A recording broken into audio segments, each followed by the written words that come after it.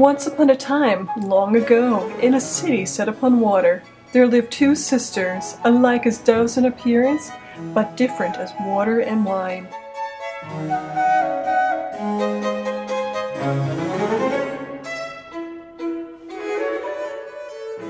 The first sister, named Tulia, was the most brilliant courtesan of her day.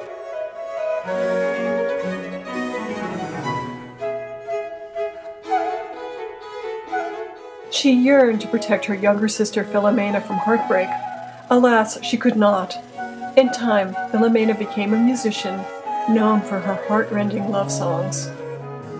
As different as the sisters' fates were, they shared a tool to help them with affairs of the heart. Now you can use it too.